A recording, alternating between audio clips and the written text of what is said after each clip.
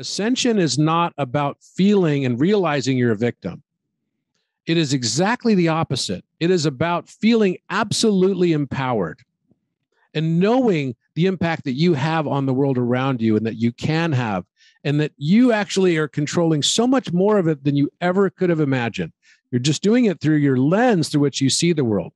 If we want to change the world, change the way we perceive the world. This is The Deep Dive with Adam Roa.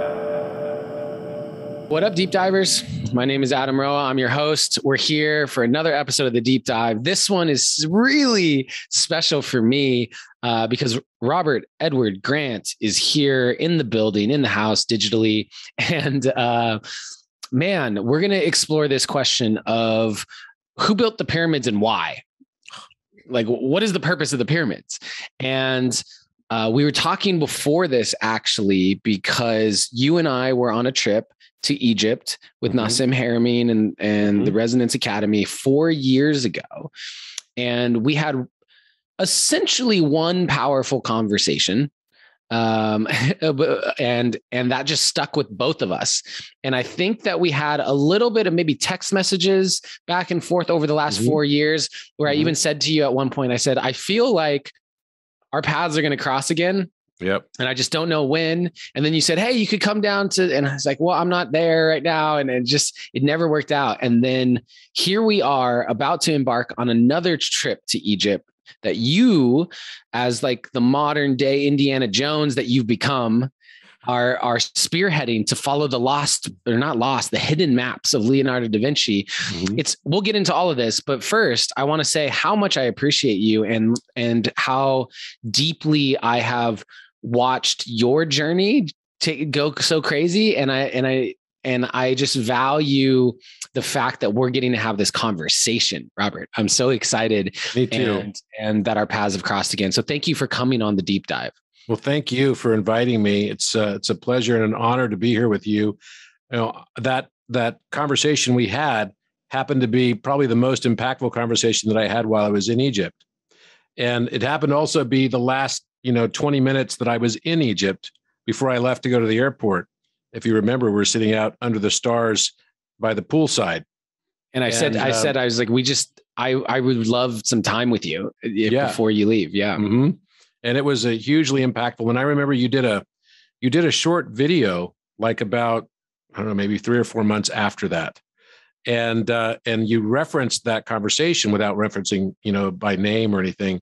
But I remember it very well. It was a very impactful video that you did, and kind of like provocative, making people think about, who they are and why they're here. And I think that is the core of the question of who built the pyramids and, for what purpose. So before going into that, because I do want to dive into that, and everyone's like, get into that. I want you to just give us the 90-second, who is Robert Edward Grant? Because your career, what you would have answered 4 years ago is very different than what is now. And so in your own words, essentially, who are you? Why are you speaking about this topic? First of all, the reason why I was in Egypt in the first place in that meeting with you is because Nassim had invited me to give a presentation there on my work across mathematics. Now, I spent most of my career in healthcare. I spent most of my career as a CEO of large publicly traded companies, and even big pharma CEO, which is sort of like, people ask me all the time if I'd gone to reform school or something after that. It's like I just couldn't be evil anymore type thing. And I went to like an AA for CEOs or something. No, that didn't happen. But in a way, I do kind of laugh about it now, because actually I think that, I am dramatically repositioned as far as even how I see myself after that trip to Egypt. It had a huge impact on me. But I was, I don't consider myself even a mathematician. Now I have this book that is called Philomath that's been number one. It's been out for 5 months. It's still number one on Amazon for number theory and geometry. But I don't even consider myself a mathematician. I consider myself a human being who's just learning the language of the universe. And I see the world around us as full of pattern.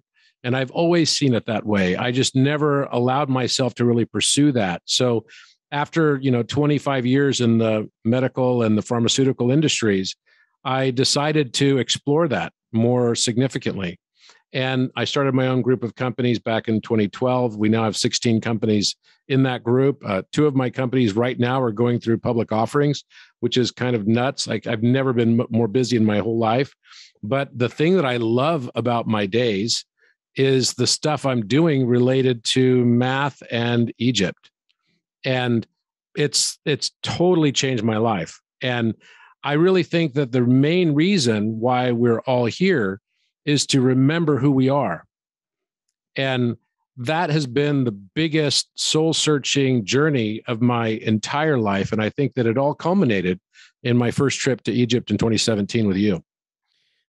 Yeah. So I'm going to synthesize that down for people here. It's just like, you have been incredibly successful in the like traditional model of whatever, and whether that people see big pharma as evil or whatnot, regardless, you've been incredibly successful, a CEO in that world. And then I remember listening to one of your lectures on that trip in Egypt, and you were talking about basically a new math, like you discovered like new numbers. Mm-hmm. And I didn't even know that was possible. That was the thing that drove. I thought math was this finite system that could get more advanced within a finite system. And I'm going, wait, you discovered new numbers? There's new numbers out there? I just didn't it sounds comprehend. So funny. It sounds so funny. And trust me, I every once in a while, even my closest of friends like ridicule me over it. But I got roasted one night, and that topic came up. It's like, oh yeah, we found new numbers too. So let me put that in context for a moment. So I had always been a musician. I was a musician until I decided I was no longer a musician. And it wasn't that I stopped being a musician. It's just that I stopped telling people I was a musician. The reason I stopped telling people I was a musician is because I came back. I was 21 years old. I came back from being a missionary, of all things, in South Korea. So I learned the Korean language, and I had a music scholarship up until I left to go be a missionary. And then, it was time for me to come home, and I still wanted to participate in music, but I knew that it wasn't going to be my career.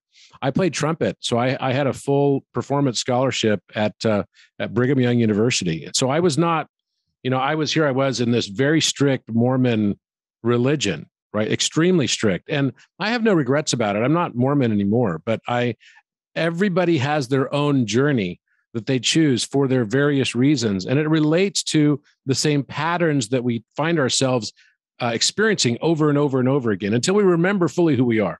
Mm-hmm. And then we learn to accept and love instead of judging. And so here I was at that time, and I judged that someone who was a musician may not be perceived as being serious about life. So I took something that I was very passionate about and put it away. And I said, even though I had a scholarship and everything, and I was good enough to get a scholarship at a really large university, I knew that I wasn't, at least I thought in my mind, it wasn't likely that I was going to be able to sustain a family on that or have a real career out of it. So I quit. And then I never told anyone I was a musician, because musicians could be perceived as sort of like, the term, oh yeah, he's a musician. I get it. Definitely. Yeah, totally. I get it. Right. So he's an artist. He's an artist. Right? He's an artist. And sure. In 1990, being an artist and being, there are different periods of time throughout the world where artists would be revered and really looked up to. But at that point in time, coming out of university, it just wasn't that time, unless you were like main stage, right? If you're like Michael Jackson or something in that time, you're like total stud rock star. But the number of people that could actually matriculate to that level was so minuscule. So I decided to put it away, but it was always there. It was always there. So when I started looking at mathematics much later in life, I mean, I was always good in it. I went to MBA school and I had to do well on the GMAT and all that stuff. But when I started looking at mathematics in a different light, I looked at it from really two angles of perspective that I had not looked at it before from. One was entirely musical. So all the musical intervals, the mathematical intervals of music, I thought must have some direct correlation because the entire universe is vibration. And so therefore you could say it's one verse of one giant song, right? So if it's all vibration, it's a cacophony or a symphony, right? That's constantly playing. And you could say that it's marking time through the music too. The time itself is what's marking these different intervals of music and time. So I looked at it that way, first of all. And then secondly, I looked at it purely from a language perspective. So I speak 8 languages fluently. I lived in Korea, so I learned Korean. Then I got home and I wanted to learn Japanese, and Japanese and Korean were very similar. So it was quite easy to learn Japanese from Korean language. Well, if you know Japanese and Korean, then you have to study the Korean Chinese characters, which would be called Hanja or Hanmun, right? In Japanese, or kanji, right? In Japanese, Hanmun in Korean, and then kanji in Japanese. So I started to study these different languages, and I took classical Chinese classes and everything. And I was very fascinated by language and the concept of language.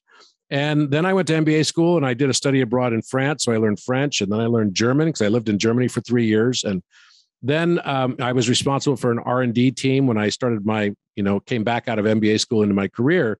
And I ran an R&D team in Israel. So I learned Hebrew. And so I already spoke Spanish because my mother's family is from there. So I was like, all of a sudden kind of very, very multilingual. And I learned a process for how to learn languages, which is really interesting because I didn't learn it through Rosetta Stone. I didn't take any of that kind of Rosetta language learning approach. I created my own system. And I started by listening to the words I would hear the most often. And so, the words you hear the most often in France would be like, mais oui, tout à fait, pas bien sûr, right? Which are all different ways of saying the words, of course. But when you live in Germany, the first words you learn are verboten, which means forbidden, right? The first words you learn are genau, which means exactly or exactitude. And you can tell a lot about the cultures, right? Between the differences between French and Germans. You go to France, you drive around the Arc de Triomphe, there's no lines on the road. There's like 12 different rows of cars. It's like a complete mess, right? Whereas in Germany or Switzerland, it's even more so the case. If you speed through a red light, the people that are there will actually write down your license plate and turn you in, right? It's a very sort of like, you have to be very, very clear about what's forbidden and what's allowable. The moment you land at Frankfurt Airport, they have, big paint writing on the side of a hangar that says verboten. You get to get your rental car, and the first thing it says is, das Parkplatz ist verboten. That parking place is forbidden, right? So everything was forbidden. So I'm like, well, geez, there must be something really strong in this culture about that. So I took a language learning perspective to culture. And then once I learned the system for learning languages, which usually starts with verbs, you have to know the verbs of action, right? And you can't learn a language. I realized that without 2,000 verbs, right? Most people learn English as a foreign language, right? If you've heard of TOEFL, right? You've been all over the world. So people all want to learn English really well. Well, the first thing they do is study a ton of nouns. I did the exact opposite. I studied the verbs. I wanted to understand verbs and conjugation of verbs because I knew everybody had already understood all the English nouns. And so I could always just say words like computer in their language, computer, right? And they would understand it if I was in Japan, right? And so I went for the verbs. And when I started looking for the verbs, I realized that that was the key to the language, that you could learn and you could communicate if you knew 2,000 verbs. So I had this whole program that I called 2,000 verbs. Get to 2,000 verbs. So then I started looking at mathematics. And very quickly, I realized that math is a language. So then what are the 2,000 verbs in math? And what I realized is that the way that mathematics and the universe does its verbs, we append an ing on the end of a noun like the word text. We say texting, right? Texting. I'm texting someone. Or in French, you could say, je suis en train. I'm in the train of doing some task, right? What I realized is that appendage of ing in mathematics is replaced with an irrational tail, like pi. So what is pi? It's a verb. Pi is how we are circling a diameter, right? And so the way that it performs that verb action is by appending an infinite irrational tail on the end of it, like 3.14159265535, right? All the way out to infinity. It's an incomplete action. It never finishes. So when I started looking at mathematics as language, it changed everything. Because then the next thing was I started thinking, well, what are the other 2,000 verbs? I know pi, so I wanted to study all the math constants. I took the same approach of language learning to mathematics. And what came out of it has been dramatic, right? Just totally dramatic. And it's led to many, many, many discoveries, of which, many of them now are in my book, Philomath. And it helps people learn math in an entirely different way when you look at it as a language, because now you're just communicating with something or someone or some architect who maybe was involved in its creation in the first place. Wow. Okay. So this is where you and I actually, this is where we overlap, because my skill set, what I tell people all the time, is where my brain unlocks its superpowers is in pattern recognition. Yeah. But how I see it as like the computer screen we're looking at right now. There is the imagery. I see Robert Edward Grant as the person I know. Behind that, there's the binary code.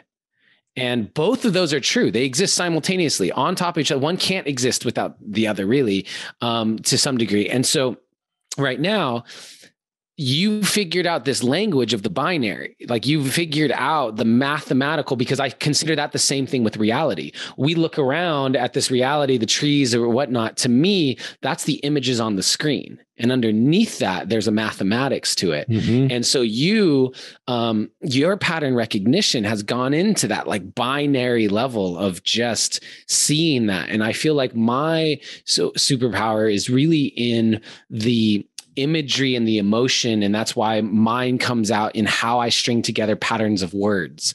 Mine's how I can ask certain questions, because I feel the patterns of energy through like the person's experience, right? This empathic sort of way of being. And so for me, I feel like that's where I feel it's the overlap with you. And I said this to you on our last phone call, which was, I get lost trying to follow the mathematics, although I have a belief that strengthening that is like strengthening your ability to code reality. Oh, yeah. 100%. And so manifestation, everything. And so the how excited I am to learn more about this is not actually because I want to go and do these algorithmic things and be a philomath necessarily, but I see that it translates. And we have one of the greatest examples of what can be done with an understanding of mathematics in the pyramids. The pyramids of Egypt are that. And so to transition into this question and what is the purpose of the pyramids? Who built the pyramids?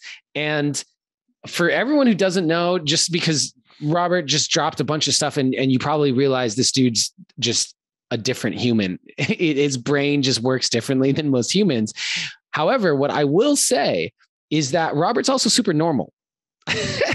Like I've met you, I've hung out with you. You're actually a cool dude. Like I imagine you and I could have like just a great conversation with a glass of beer and just kick it, So it's not, I want everyone to understand that you walk this line that I don't see very often. That's really amazing to me. And I want to have you speak to us about like who built the pyramids. I want to know. I want to know that because you become the Indiana Jones. Just so everyone knows, we are going on a trip. We're going to talk about this a little later in this episode. But Robert has organized a trip to follow 2 hidden maps inside of Leonardo da Vinci's paintings, and there is an opportunity for you to virtually come along with a virtual pass and be a part of this. So we're going to talk about that a little later in the episode. But for now, the real question is, who built the pyramids? Indiana Jones. Okay. All right. So I want to say one thing first of all, because to your point about having a connection and using the emotional aspect of it, I would say you're already an incredible mathematician. You just don't even recognize it as such. Any person who is as adept as you are in poetry is a mathematician. You are using, different mathematical geometric forms in language. You just don't know that you're doing it, right? And you could say that music is just geometry that we listen to. And by, the same token, you could say that geometry is just the music that we listen to with our eyes. And by the same form of that same sentence, poetry is exactly the same thing. It's another form. It's very close to music in my mind. Lyrics and poetry are very, very similar. Right? We're just putting a musical backbeat to it when we're doing it as a musical form. But as a poet, I mean, one of the greatest poets of all time, clearly William Shakespeare, he used a mechanism that was all based around a pentagram, which is iambic pentameter, right? And it's a whole method in the sonnets, the 14 lines of the sonnets, right? And 1 + 4 = 5. And so the whole thing is related to the golden ratio. Everything of it. So that's when you become a master at using that spoken word. You are, in essence, a mathematician. You just don't recognize it as such. And those same mathematical forms, those geometries are actually impacting us at subtle levels. We just don't necessarily realize it. We place so much emphasis on our sight as being our strongest, of our senses. But actually, there are, touch, obviously is a very powerful one. Smell brings memories back. And it was horrible when I had COVID. I literally lost my sense of smell for about 4 or 5 months. And it was so thrilling when I got it back. The first thing that was funny about it is I lost my sense of smell for bad things. And I could still smell good things. I couldn't smell any bad things. So, I have a 2-year-old son and my wife's like, why didn't you change his diaper? I'm like, I didn't smell anything. I'm like, that's my story and I'm sticking with it. Right. For as long as I can milk this one. Got it. Totally. Yeah. But really you are a mathematician. You are. And I think what's happening now is people have hated mathematics in school. They just absolutely hated it. And now they're getting this love affair with it again, because they're seeing it in a different way. This is a language of communication, synchronicities, angel numbers, all the stuff that you see day in and day out. A lot of it is numerical. The language of the universe is mathematical and geometric. So I will then take that to the Great Pyramid. Well, first of all, you have this building that for over 4,000 years, even if you believe that it was built in dynastic times, and I don't really subscribe to that way of thinking. I think it's much, much older than that. And I have a lot of evidence that actually demonstrates that as well. But I won't go into that just at this point.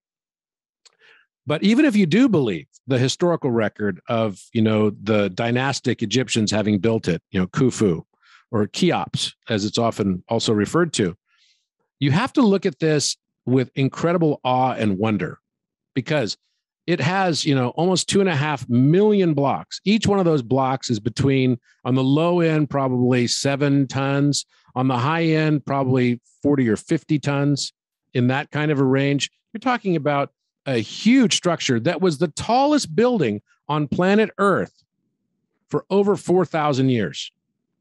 Now, today, we will have the tallest buildings in the world. People know Burj Khalifa.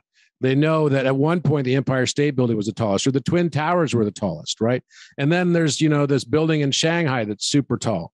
And you've got buildings in Kuala Lumpur, right? The Twin Towers that they have in Kuala Lumpur that are very, very tall, in Singapore. But can you imagine having one building that stood above them all for over 4,000 years? That is amazing in and of itself. And it still stands today. right? And that's pretty incredible. So, and it not only does it stand, but it stands within 1/4 inch of perfection from where it started out from. Mm-hmm. That's astounding. The amount of mathematical precision built into the Great Pyramid, you could say, is in fact a Rosetta Stone for all the verbs of the language of mathematics. It's something I'll share with people. I went to Egypt and I thought I would get answers. I left with questions. I like showing up there. I think that by seeing it on TV and all the shows that we watch and the photos that you see, it's one of those things you have to see it to believe it. When the moment I walked up to the pyramids and touched one of the blocks, I went, there's just no way. Every single thing I think that I've been told about how these were built and all these theories, you see it and you go, there's just no way that could have, it left me with so many questions. It's an amazing place. And not only does it leave you with questions, but as you get deeper into it, I've been back several times since 2017. And every time I've gone, I have gotten more and more questions and entirely new avenues to go down. And we've made more and more discoveries. You know, I went back in 2018 and I felt like I had to go back after our trip in 2017. And we were there. Now, let's give the backdrop on this. We were there the same week as that mass shooting that occurred in Las Vegas in front of the fake Luxor pyramid, where about 586 people, I think was the number, were injured or killed, right, during that mass shooting. And we were at Giza Plateau. We were on Giza Plateau the exact same time that was happening. And there were about 176 of us, if I counted correctly. And it's very interesting because it seemed like this bizarre mirror reflection. Here we were going through this, incredibly expansion of consciousness expanding experience. And then on the other side of the planet, in front of a fake pyramid, we had, 586 people being shot. And another weird thing about this is I look at numbers across everything. And if you take 1 over 176, it'll give you a number that has some zeros in front of it, but 0.00, and then it's going to be 586. So it's exactly a mirror, an inverse mirror reciprocal value of the number of people that we were representing on Giza Plateau at the exact same time. So there's something about mirrors and our reality that I think really resonates. And even in order to really answer this question, because I can tell you, we've done a deep dive analysis on the Great Pyramid, and there are we only know, I made the point about 2,000 verbs. You could literally measure mankind's ascension and our understanding of who we are, as well as our place in the universe, by measuring the degree to which we understand pattern versus randomness. So if mankind could perceive all the patterns that underlie what we now term as randomness, because randomness is just really a word we use to describe something we don't understand. It doesn't mean it's not pattern. So you're saying that there's a pattern to everything. Everything. If it appears to be random, it's just a more complex pattern than we've figured out how to put together. That's right. So for even one pattern to exist, I've developed a random number generator. It's funny. I had dinner one night with Yurka, who is the CEO of Gaia, and his significant other was there. Her name's Kimba, and she said to me something at dinner that freaked me out. She goes, "Did you realize that your name's initials are the same as random event generator?" And I was like, "What?" So I said, "Thank you. I'm going to be up all night staring at the ceiling now on that question alone." Because random event generator, that really made me laugh and freaked me out at the same time. What I can tell you is that what we perceive as randomness and entropy, because that's the other word for randomness, is not, in fact, in my opinion, entropy at all. And I've even developed random number generators. It just is a boundary condition on our own ignorance, a pattern that we haven't yet perceived. But it doesn't mean to say that the pattern doesn't exist. For there even to be one pattern in a sea of entropy, then that presupposes the entire sea is syntropic, not entropic. it must actually be fully patterned. We just don't perceive that pattern. It's beyond our level of comprehension. And you could say that every time we pass through higher dimensions of understanding and awareness, we're really passing through boundary conditions of entropy. So this ties into how I describe creativity to people, because my life is really devoted to creativity. And to me, I describe creativity as just your brain putting together a pattern it's never put together before. Right. That's literally it. And so when I talk to people about, are you creative? It's your brain is constantly making seeing and spotting patterns and making meaning out of the patterns that it sees. Right. And so when we're in a creative process, all I'm doing is asking my mind to put together patterns in a way that it is never put together before. And the moment that it clicks, I get how the next line of poetry is going to come together, or I get that the next notes on the trumpet or the guitar or whatever are going to come together. And so the expansion of our own ability to pattern recognize is the expansion of our creativity.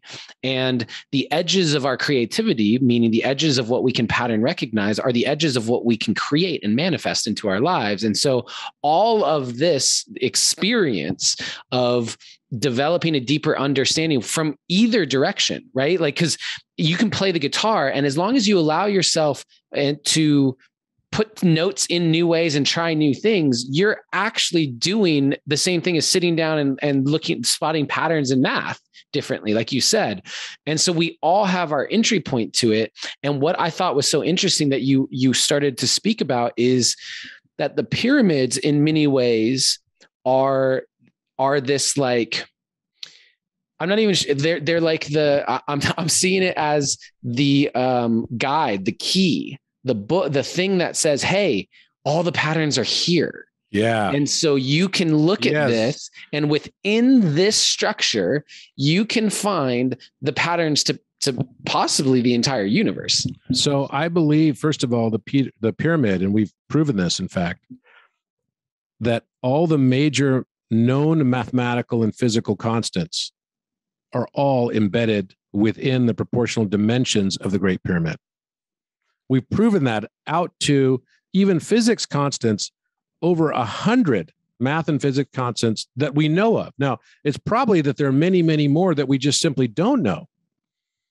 But the entire universe is built upon geometric ratio, even down to the point where even the measurement systems themselves that we use are embedded within the proportional dimensions of the Great Pyramid, namely the foot for the imperial system, the meter, the cubit. They're all built into the proportional dimensions of the Great Pyramid. Now, of course, the cubit was the Royal Egyptian cubit. It's 1.718 feet. But that's kind of, anyone who's a mathematician would know, well, wait a minute, that's kind of very similar to add 1 to that value, and it's 2.718. And that's the second most important mathematical constant that there is. It's called Euler number. So Euler and pi is obviously the best well-known. In today's New Age circles, most people would say the golden ratio would be the second best known. But actually, the most important of all the math constants besides pi would arguably have to be the Euler number.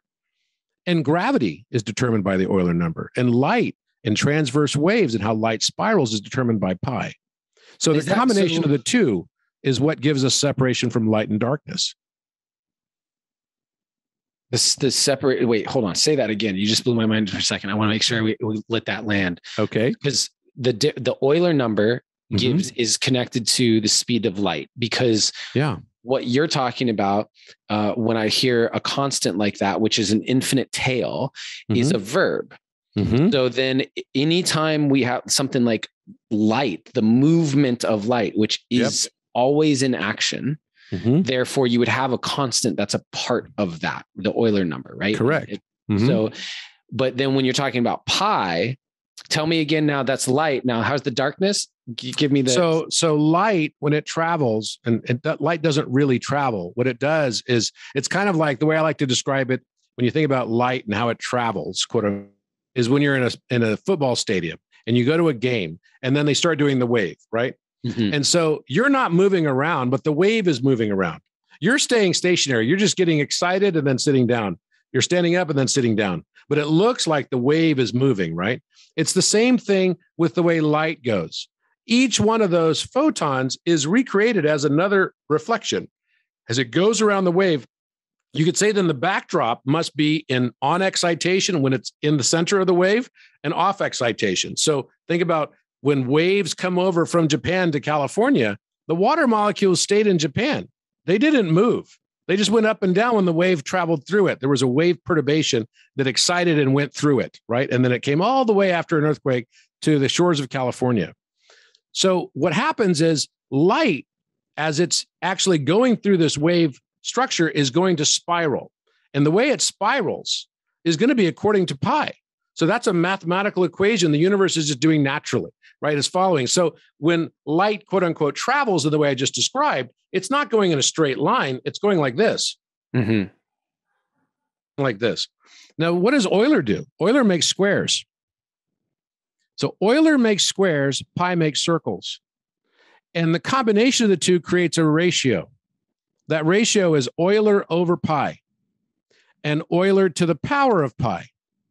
Now, Euler to the power of pi creates a ratio that is 1 over 0.0432. 1 over 432. 432 is a Hertz frequency that is standard, right? It's a Pythagorean tuning standard in music. And we use 440 Hertz today. That's a whole nother conversation on this, an avenue of my work. But what happens is for pi is not only is, but it's also 864. And that 864 happens to be the reason why we have 86,400 seconds in one day, happens to be the reason why the sun's diameter is 864,000 miles. And all of these numbers then start to come to life. 864 is simply 432 times 2. So this relationship of Euler and pi, Euler number was only discovered by Isaac Newton around the late 17th century, early 18th century.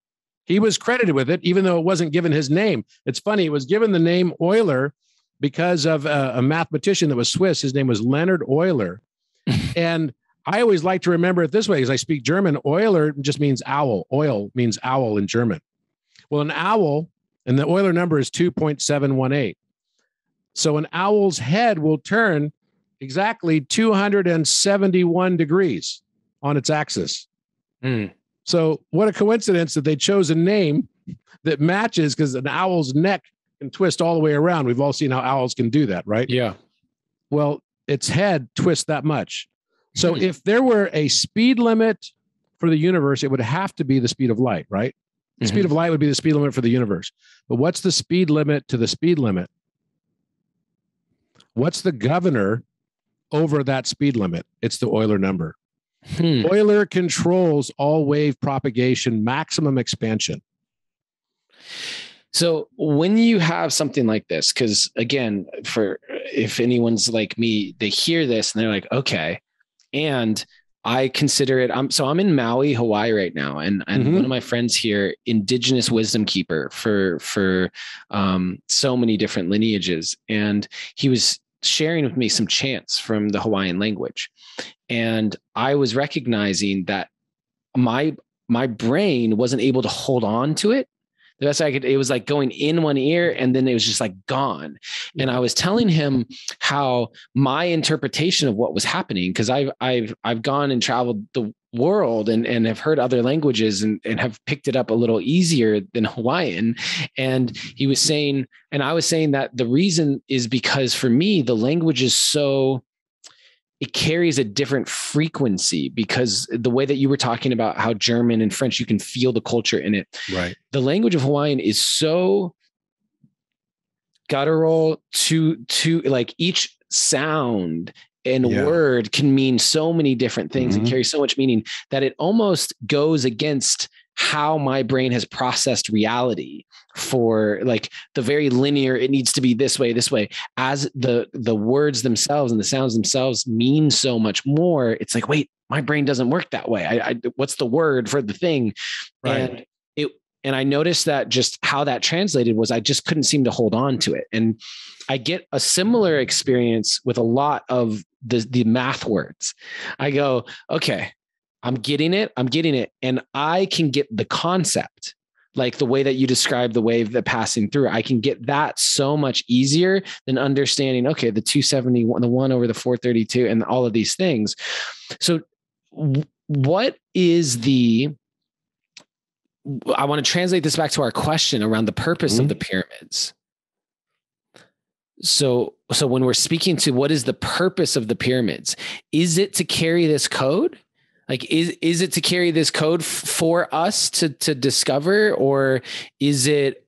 I had previously thought that it was like a structure for energy, for the ability to basically blast out, receive and like transmit frequency at a deeply high level. And I'm curious what your perspective of the purpose is. So first of all, going back to the analogy on language, I believe that the Great Pyramid houses in its dimensions and proportions all of the knowledge required for us to be able to see the universe. So that's a very deep, strong statement, right? So if you're trying to leave information for the future, because to go to the effort of building a Great Pyramid, that's an incredibly difficult task. No matter what kind of technology you're using, it's a tough task to take on. You have to want to do it for a real reason. And I don't think that, to take that long, if I knew I was going to die in like 30 years, would I start today, right, building my gigantic epitaph?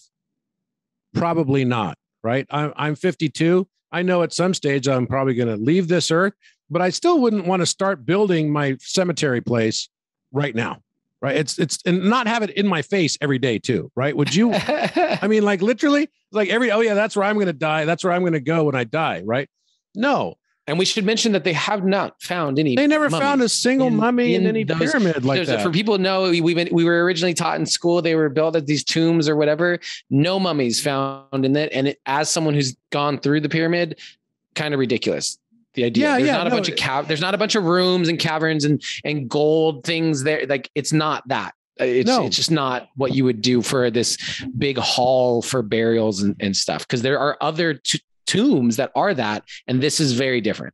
You know what? The architecture of it reminds me of when I lived in Australia. I used to go to the Sydney Opera House, and if you look at the ceiling in the Sydney Opera House, where there's all these straight line ridges and everything, it kind of like the way that your closet doors look behind you, but the whole wall would be like that, right? You start to think about it and say, well, geez, is this some sort of sound thing? Especially when you're walking through the Grand Gallery, climbing up to get to the Great Step and into the King's Chamber, right? The walls are like coming in. There's like 7 different indentations that come in, and then it kind of creates its own little pyramid on the ceiling.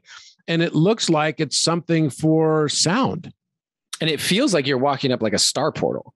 It does. It feels like it looks super advanced. It does not look like something that's old. It looks like arguably something that could be from the future as much as it is from the past. 100%. And I don't know about you. I know my experience of that night. As I was walking up, I felt like I was in, the word that's popping in my mind now is like an ascension ladder. Like I felt like I was in this timeless, if it felt very timeless to me, where I was like, have I been here before? Am I having deja vu? Am I feeling the future? But it definitely felt like going up like a Stargate or a star. It was very, very surreal. Oh, without a doubt. Without a doubt. So when I went back in 2018, I felt like I was on some real mission this time. I knew I was going to go back to discover something.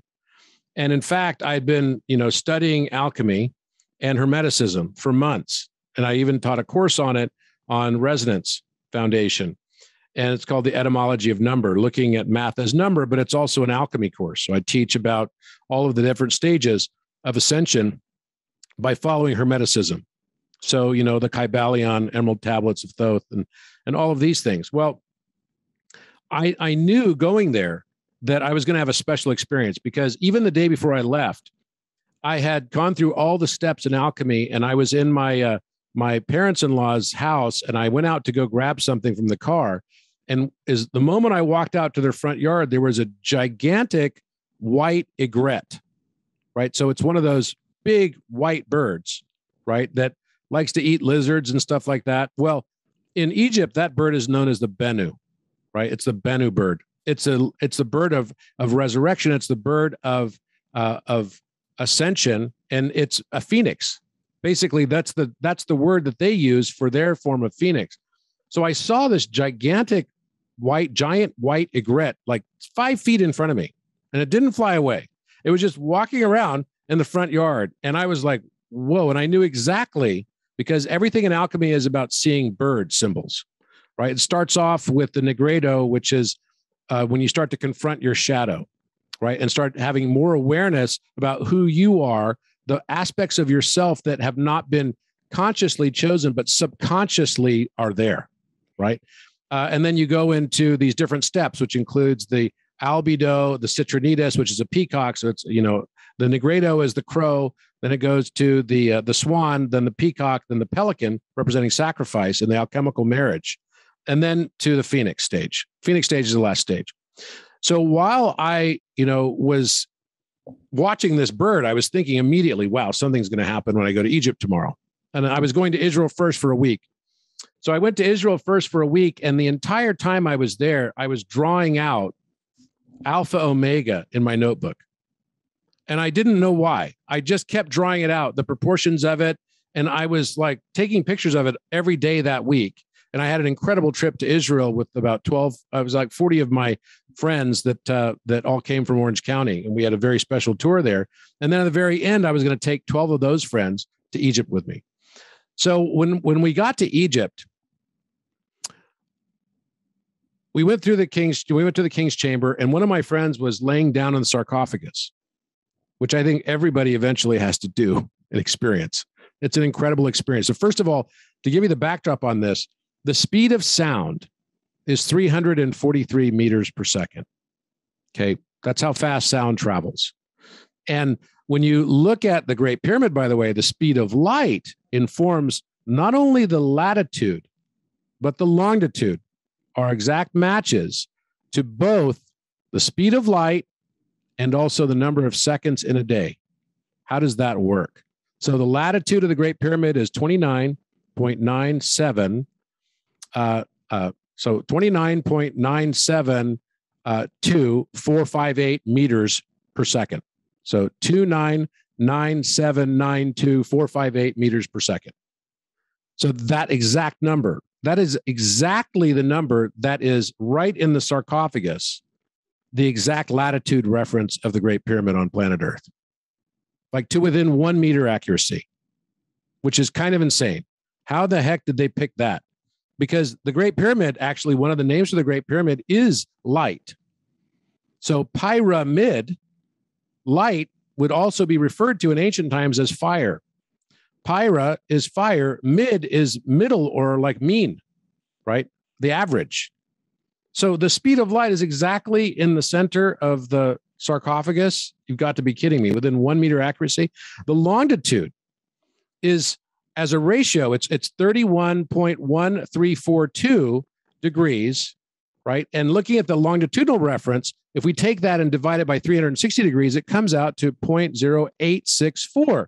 There's that same 864 ratio that was related to Euler over pi, that was also related to the number of seconds in one day, 86,400. So in the meter measurement, we have the latitude, and in the longitudinal measurement, we have time. Really mind-blowing. So it makes you ask the question, when was the pyramid really built? Because there was no latitude when the pyramid was built. There was no understanding of latitude.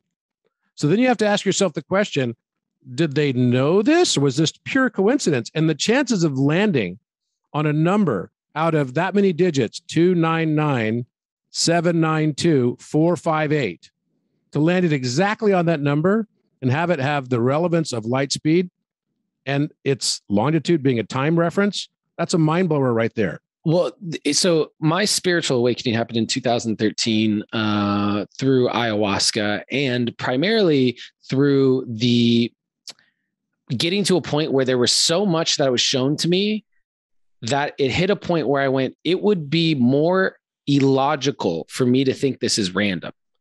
And so my logical mind said, the most logical thing is that this isn't coincidence. This is enough evidence for me to say there's some other force at play here. And that was actually my spiritual awakening, was my logical mind going, okay, now I believe. And so my question for you is, how much of this, because I do believe, as we do live in a mathematical universe, that with enough searching, we could take the proportions of my pillow and my thing, and we could find meaning and different values and the Euler number here or pi here or whatever. How much of this is just, do you feel like is that, and how much of this do you feel like is entirely intentional? Well, rather than answer that question right away, let me give you a few more things, and maybe you can come to those answers more readily on your own as well. So going back to the speed of sound, right? The King's Chamber is made of granite. So the speed of sound is 343 meters per second. But guess what the speed of sound is when it's going through granite?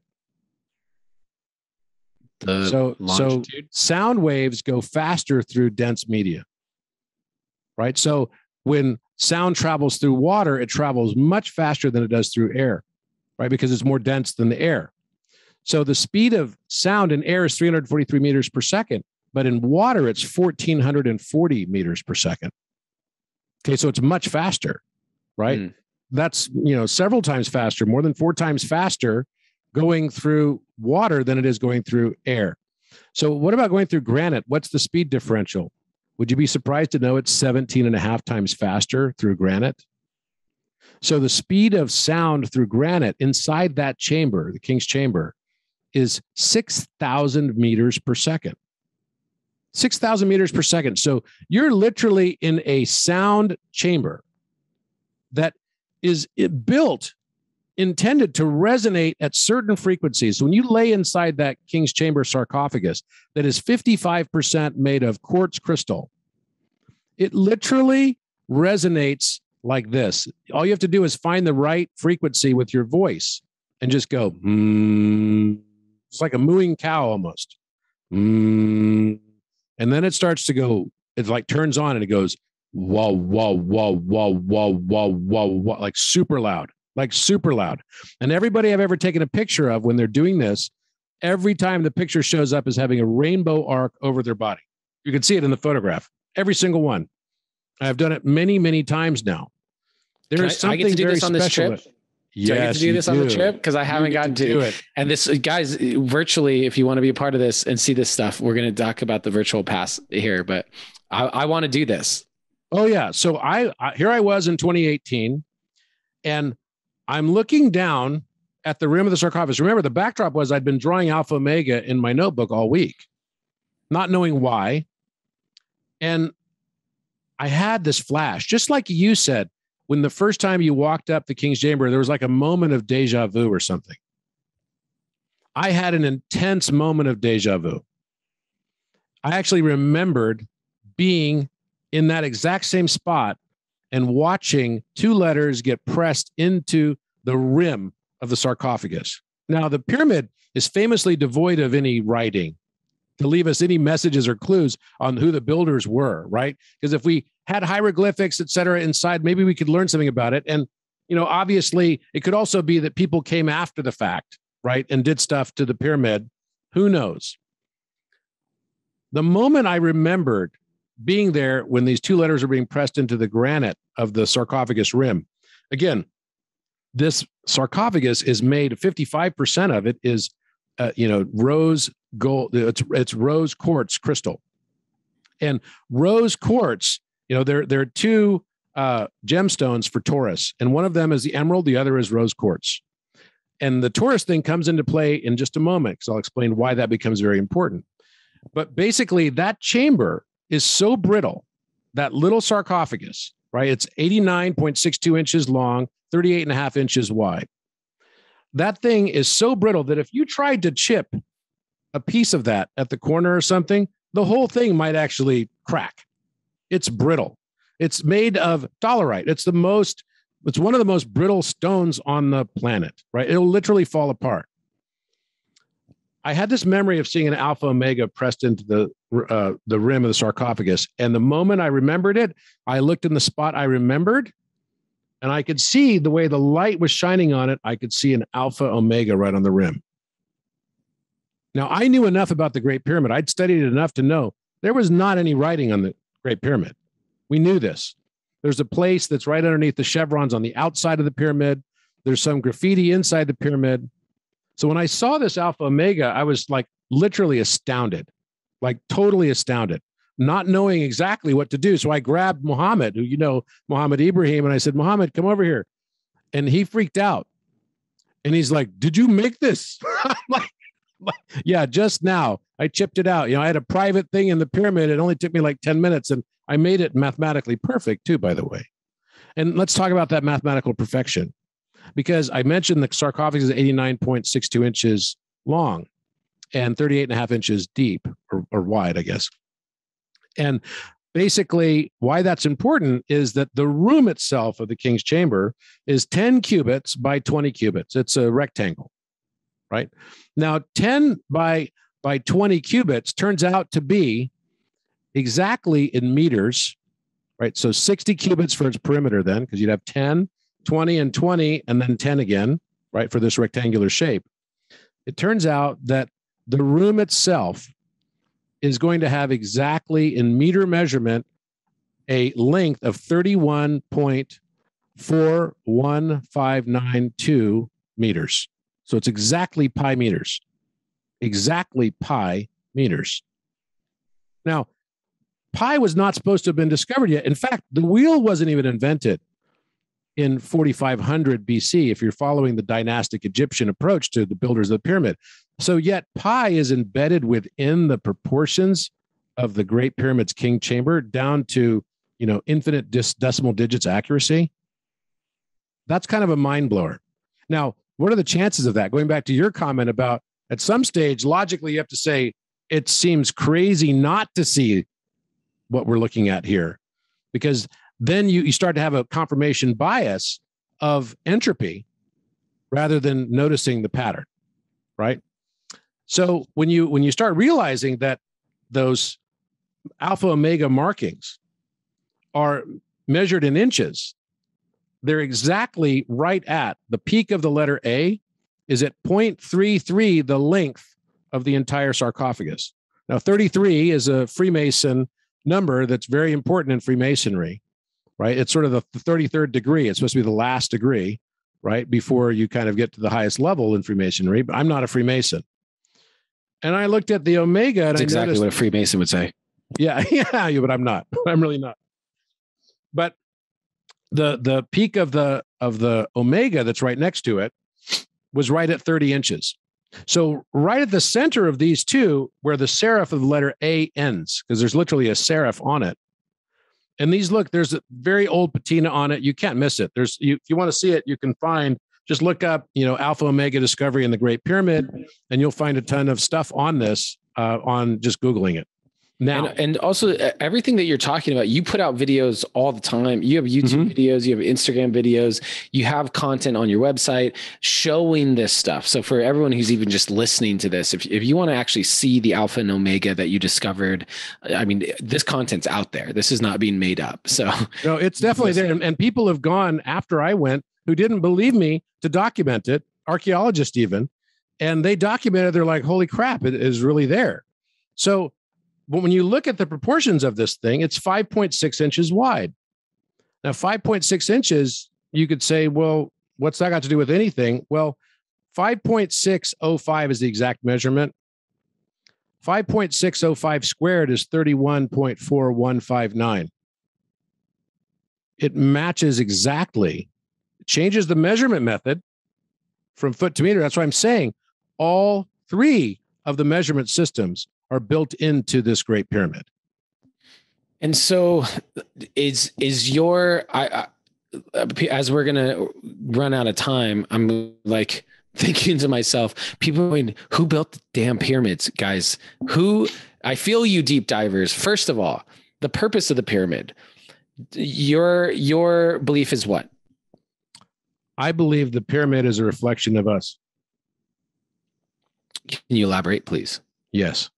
So Leonardo da Vinci has one of his most famous pieces of art is the Vitruvian Man, right? The Vitruvian Man, you would recognize, I have one here. It's this thing, right? Vitruvian Man. Yeah. So for people who are just listening to it, it's the dude who's like got starfish position and he's got his arms in two positions, like two. You had to go there to starfish, didn't you? Starfish. Yeah, there you go. So Leonardo da Vinci did something very unique with this. He made a circle and he made a square. Now, the square he made is the one that's middle here. It's the one that's marked right at the tip of my finger right here. Okay. On both sides. And it's unique because it just barely crests the edge of this circle right here. Okay. And this is a very famous image. And in fact, it's probably one of the most iconic images of art that we can find today.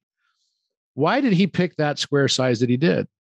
Well, what I discovered on this was not only did I find that if I referenced that upper, right-hand corner of his square from the center navel, turns out to be the same slope angle as the Great Pyramid. Exact same slope, which is a very unique number. It's 51.8436 degrees. It's exact. And he's pointing right to it too. So 51.8436 degrees. Okay, that's speaking something about the Great Pyramid. All right. Well, what about the square that he made? Well, I told you that the Euler number was supposedly discovered by Sir Isaac Newton, right? But named after a subsequent mathematician. I don't know why he got the name of it, but Leonhard Euler. And actually, what we learn is that 200 years before Isaac Newton discovered the number, Leonardo da Vinci encrypted it right inside this exact piece of art. What he did is the act of squaring the circle is to find a square with the same area as the circle has as its area. So if you have a radius of 1 for the circle, then you would have pi, because pi r squared is the area then of that circle, right? And if you wanted to make a perfect square without measurements at all, that's the way the ancient Greeks wanted to always try to do it. That was their challenge. You would have to make a square with an area of pi, right? So you'd have to have a side length that would be exactly without the aid of measurement at all. You'd have to have an area, or rather a side length that's going to be the square root of pi, right? And then you would have pi as its area. Well, Da Vinci didn't do that. Da Vinci gave us a much smaller square. Would you be surprised to know that the exact area of the Da Vinci square that he left, that has confounded art historians ever since for 500 years, is exactly the Euler number? The area is the same Euler number. And now he's giving us a square that's Euler and a circle that's pi. And from this, I later figured out how to derive and be able to solve the riddle of squaring the circle, which is finding the exact same energy in perfect balance between masculine and feminine. That's the challenge of it. Da Vinci put it all in here, and he pushed us right to this angle up here, which is the exact same as the Great Pyramid, right? Exactly the same as the Great Pyramid. So what is it trying to tell us? Well, I believe that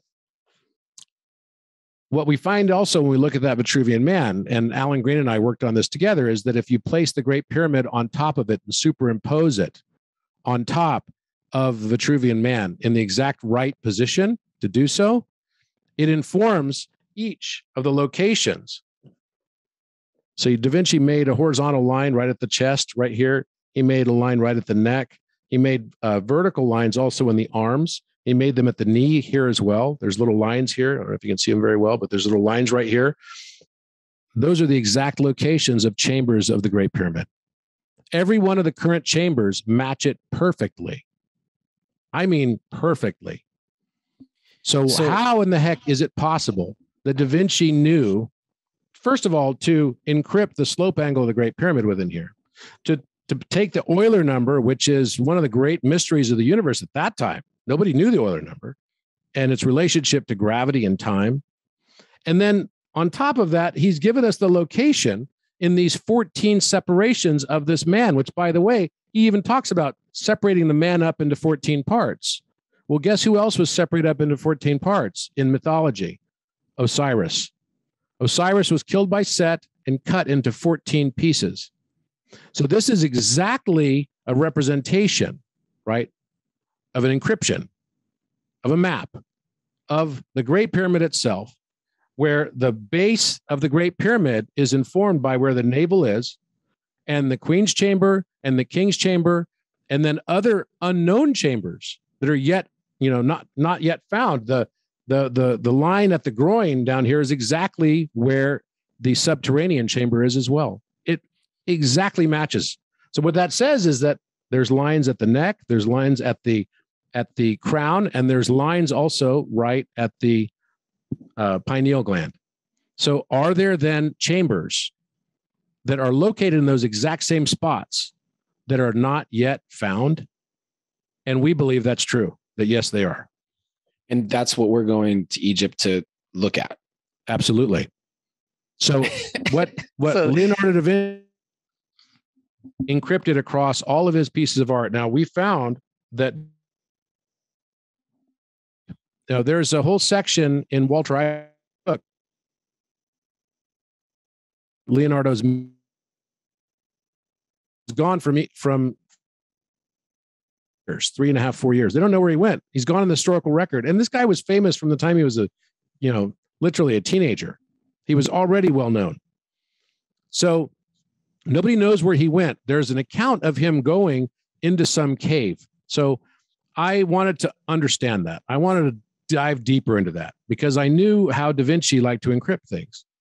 So I found a letter in a book that he left behind, which is called the Codex Atlanticus. It was a book of a compendium of all of his pieces of art that were just sort of like his handwritten notes, right? It was left to Salai, and Salai then sold it. It ended up going throughout history, and now it's one of the masterpieces. It has about, I want to say, 1,400 pages or something, and it's quite large. Everything, all the entries, which also was acting sort of like a journal for Leonardo, were written in backwards mirrored text, all of it, save only a few things. What do you mean by backwards mirrored? He literally wrote backwards. So, and nobody knows exactly why he did it, but all of the notes he would leave in Italian language, he would write as if the only way to read it is to put a mirror in front of it and read it the right way forward, right? It was all done in backwards mirrored text. The things that he didn't put in backward mirrored text were those things also we believe were encrypted. So, for example, in the upper right-hand corner of Vitruvian Man, you'll find there's a number on the page, even though this wasn't a page, right? Vitruvian Man was a loose leaf. It was its own piece of art, but there was a page number at the top that says 126. It's not written backwards. And yet the description of the Vitruvian Man cut into 14 parts like Osiris is written backwards, right? There's a paragraph above and there's a paragraph beneath the Vitruvian Man. So what's the significance of 126? And we know that now it relates to doubling the cube, right? And how to move up octaves, go to higher octaves. 126 is the ratio that you have to increase the side length of a cube in order to exactly double its volume. It's necessary in music to replace the major third, which is a 5/4 interval in Pythagorean tuning. It's 1.25. Change it to 1.26, and you get a perfect doubling of an octave so that the perfect fifths then match up perfectly with the major thirds. So that was one thing we found. Go ahead. You have a question. Well, so with all of this, do you think that there's because the map, the relation to the pyramid and what the pyramid can be, is there a practical application to it? Like, was there do you feel like the pyramids were used for a practical purpose, or is it really like almost like a book, like here's here's how I look at it. I see it as the amount to which we understand the Great Pyramid is directly related to our own conscious progression. So that's a That's a very deep statement to make, right? But every time I've gone into the pyramid, I've now discovered more things because my eyes of understanding have changed each time. Mm-hmm. So the first time, I went, you were there. I didn't have any big discoveries, but I felt different after. And then right after, you might remember that we were out laying on the rocks of the of the Giza Plateau. And I look up and we all look up, I'm like, do you guys see what I'm seeing? And we saw all this stuff moving around. And there was no, at least for me, there was no drugs involved, right? I had no drugs. There were like 40 of us there, and everyone was aware of what was going on in the sky. Oh yeah. And there were I counted 50 or so ships, right, that were up above the pyramids at that exact moment.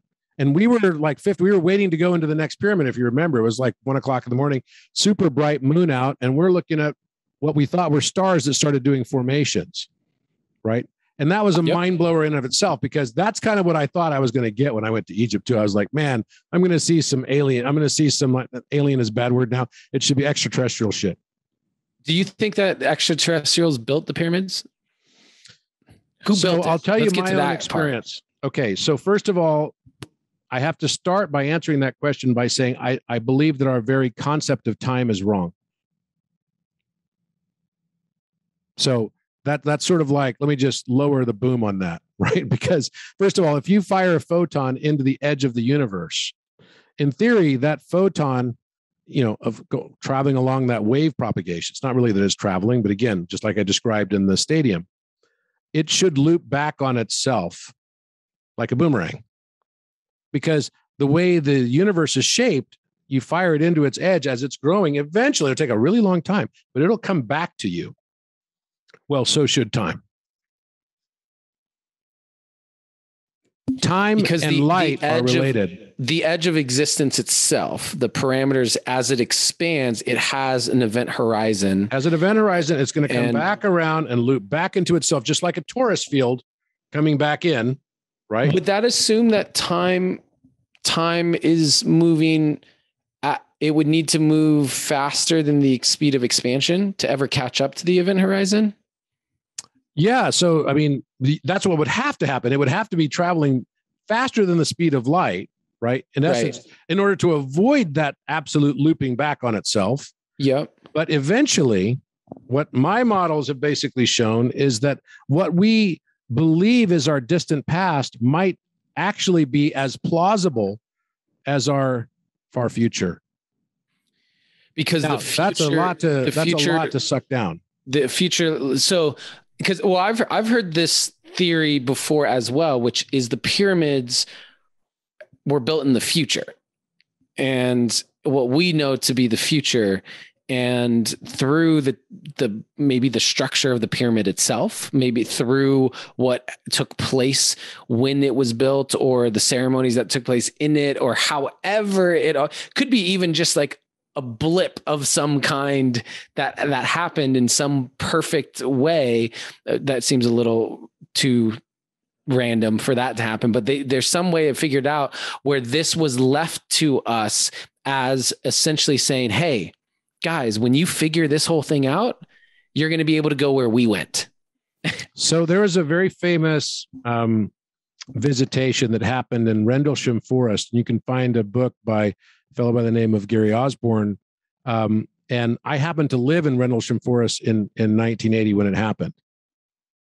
And so I literally lived in that place. And there was an Air Force base where there was a visitation that occurred. And there was a ship and everything, and humanoid figures came out of the ship, and military police showed up there and gave an account of it. And one of the people actually touched the ship. And when he touched the ship, he was able to remember a number that came into his head with like tons and tons of decimal digits accuracy. And they wrote it down.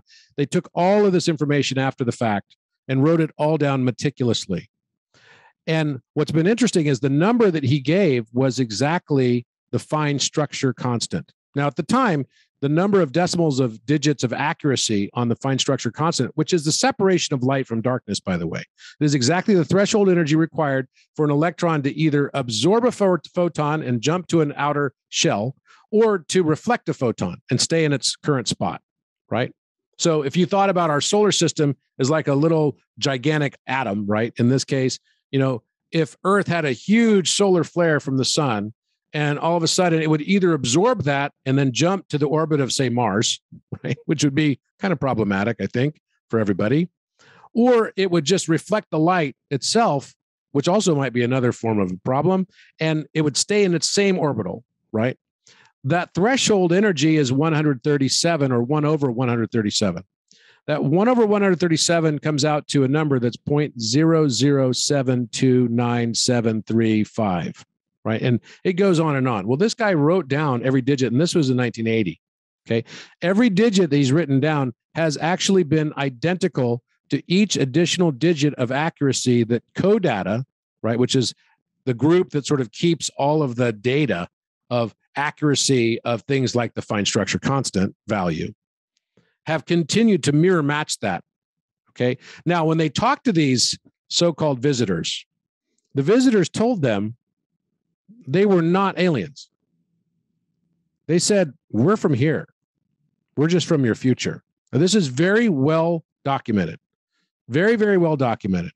And these were very similar to accounts that were given of a race of humanoids that were called Arcturians. Arcturians describe themselves, even under the auspices of someone like Edgar Cayce, who had, channeled a lot of information about them as a sleeping prophet, saying that they're really just super advanced humans that eventually left Earth, but they're from here originally. Now, they're very, very, architectural oriented, apparently, by the reports of them. They're also mathematicians, like incredibly good mathematicians. But they're just like us. They're just future versions of us. So, Robert, we got to wrap this up. But the craziest part is, so we have, if we just think about now, essentially, we're like, okay, if you and I were Arcturians, I'm not saying we're not, but if you and I were Arcturians and we're like, okay, Earth is going in a direction that we got to go. We got to go. Let's leave the treasure map for them to help them figure this out so that they can get back, because we see that there is going to be an event, a cataclysm, a regression. A lot of this is going to happen. How can we help them? We're going to leave a map.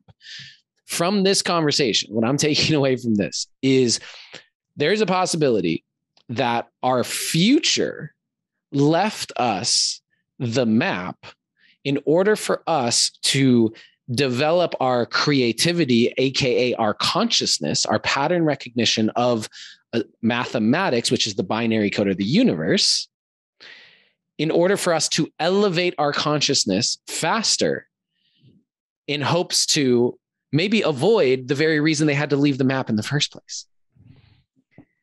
Very true. And so this here is just one theory that has come from this conversation that we're proposing, but backed by one of the smartest humans I've ever met in Robert Edward Grant, and by someone who can make words rhyme like myself. And here we are having this conversation in a way that is,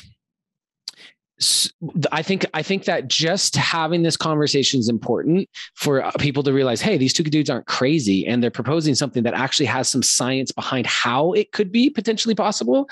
And two, because we do need to wrap it up, I want to let people know that we are going to Egypt in October on a trip to follow the maps that you discovered, which people can go and look up through mathematics in Leonardo da Vinci's paintings, this one, but also in The Last Supper. And people, like, we're going to go do that. That's so freaking cool. Like, that is modern day Indiana Jones meets Star Wars, Star Portal, Stargate. And meanwhile, I want to say that for everyone listening to this, you can actually be a part of it virtually. And so, Robert, I could talk to you. I'm excited that I'm going to get to talk to you way more on the trip and everything. But I would love for you to just speak a little bit about the virtual pass and what people can, how they can join us and how much of it they can actually get through this. Absolutely. So on the virtual pass, we have so many experts with us, Alan Green, and many others, including Egyptologists that are going to be with us, Muhammad Ibrahim and Muhammad Zakaria, some of the top hieroglyphics experts. And I should just say that on our last trip there last year, just before COVID, like literally we got back one day before the borders closed. So we barely made it back in time. We discovered 8 stone reliefs inside the King's Chamber that we had never seen before. These are now very well understood and documented, but we're going to go back and be inspecting them even more. So I'm very excited about this next trip coming up. And one of them was a large cow and a bull inside a cow that matched a cow and a bull inside the Last Supper painting by Leonardo da Vinci. It is our belief that all of the paintings by Leonardo from 1486 onward encrypt this information. And it's encrypted in Rosicrucianism, right? And Rosicrucian comes from the term Rose Cross or Ros Tau, the original name of the Giza Plateau, of which Leonardo was a Renaissance founding member. So what we understand as well, and like I mentioned, we have the letter that he wrote to the Sultan of Cairo describing his visit to Cairo in his own hand and not written in backwards mirrored text. It's written forward. That means it's encrypted. Therein, he describes going inside a giant chamber inside the Taurus mountain, which is Ras Tau backwards, encrypted. And he says that the mountain was exactly due north, pointing due north, and that it had equal amount of sunlight on each side. It was an encryption for the Great Pyramid, covered in white limestone, shining resplendently. Like literally describes exactly his visit to the Great Pyramid. We believe he had a map. We believe that he encrypted the information of that map inside of all of his paintings from the time that he was in Egypt until the time that he died, all the way up through La Belle Ferronnière, which is a painting of a woman that has an Eye of Horus in the background of it that's quite obvious to see and look at. The Last Supper, the Mona Lisa. The backside of the Mona Lisa, we just analyzed and we found that there's a reference to Thoth on the backside and even the number 432, which is a Pythagorean number. We believe that all of these are parts of a mosaic of information that we are chasing down and following. And the whole purpose of it is to understand, to get into the next chamber. Eventually, we want to be able to get into the next chamber. We know the next chamber is at the throat chakra. That's the chamber that's missing. And by the way, you may not know this, Adam, but when we were there, do you remember when we went in the Queen's Chamber, there was all this equipment inside there? And it was from this Japanese delegation that had been doing muon scans of the Great Pyramid. The day that we were there, they found a gigantic open chamber above the Grand Gallery that's the same size as the Grand Gallery, which is huge. You could fit an airplane. It's the length of an airplane inside there. So, and then leading to another chamber that would be exactly where the throat chakra chamber is. Precisely. So we know that there's already a giant void space there. It's already been proven. So this notion that there are more chambers yet hidden in the throat chakra, and then probably the pineal gland, we believe as well as at the crown chakra, is kind of very obvious to us now because we've analyzed this every which way from Sunday. We know that there's stuff already there. What we are doing is on a journey to find ourselves. Because as I said, the degree to which we achieve higher levels of consciousness, the more we see the patterns.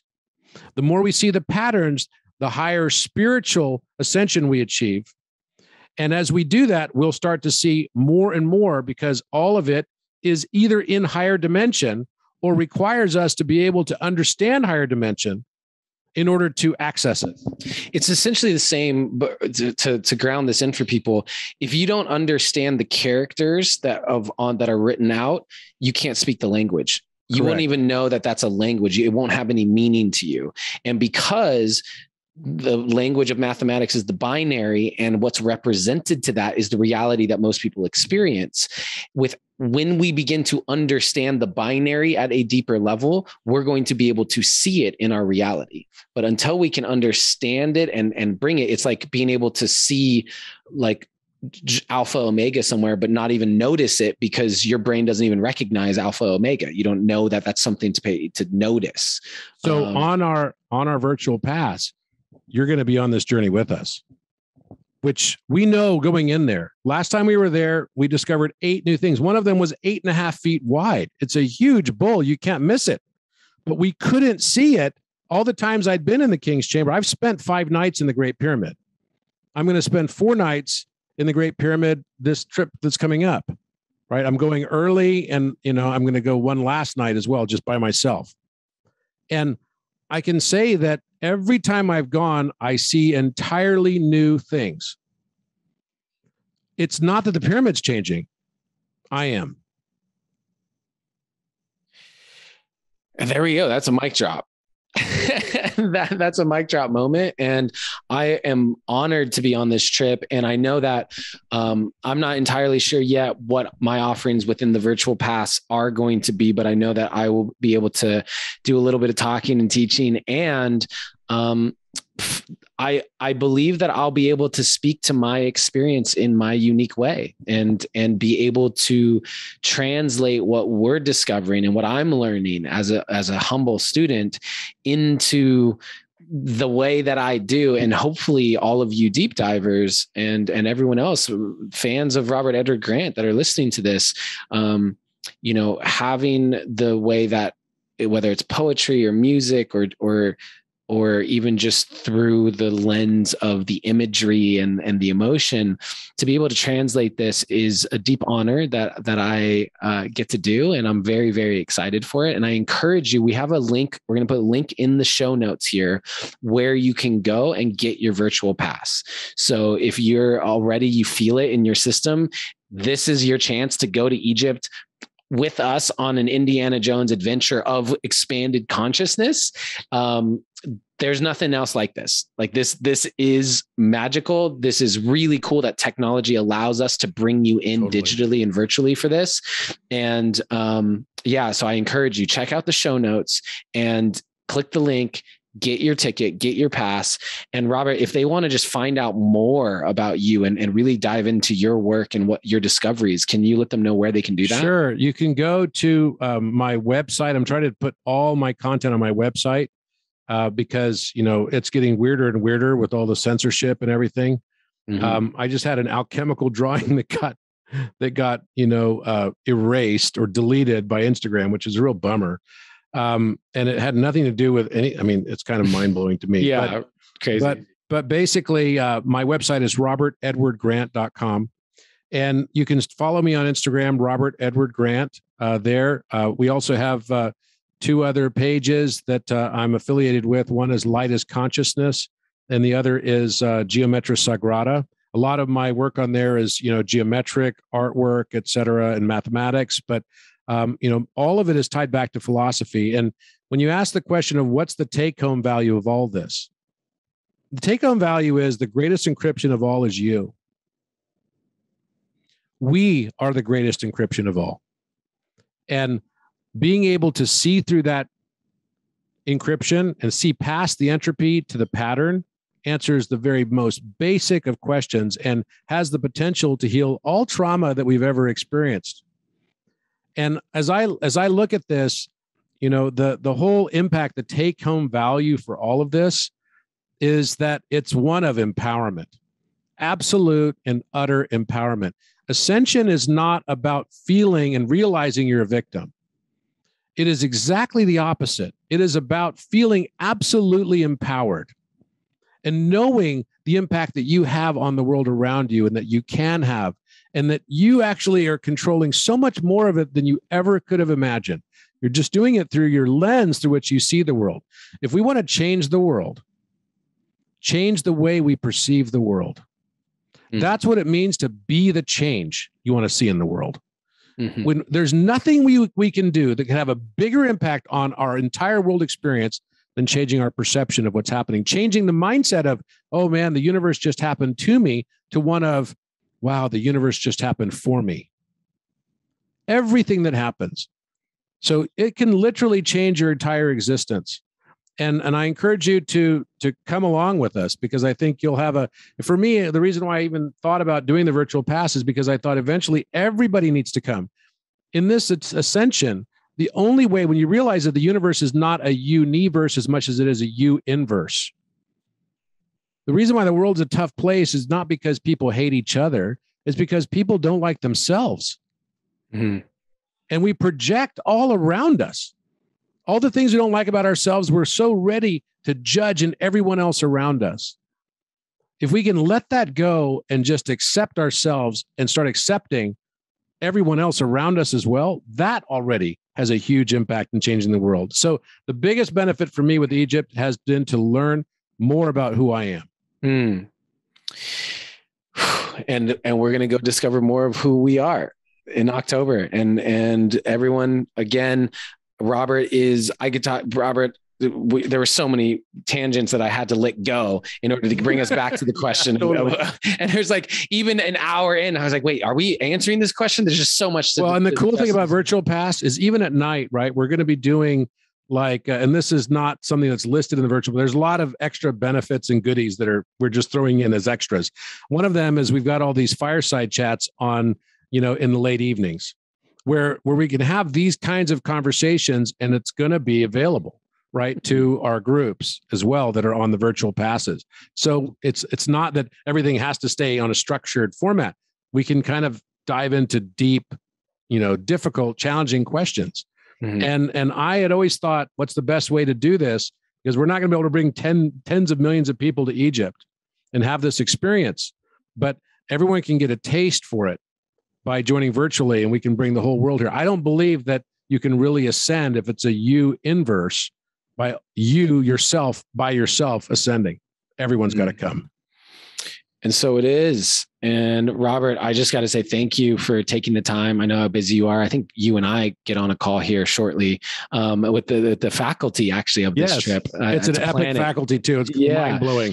And so faculty. Thank you for the time here. Deep Divers, again, link is in the show notes to get your pass.